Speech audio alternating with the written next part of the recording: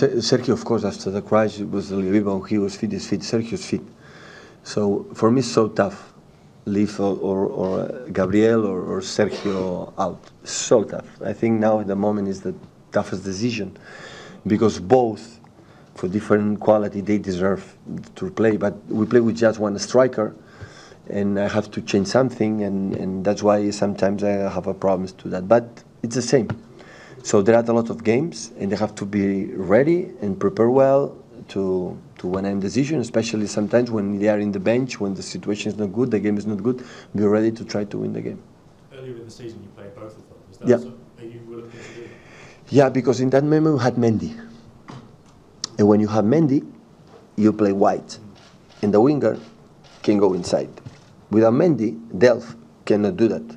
And you have to be wide, Sané. That is the only reason why sometimes they don't play together.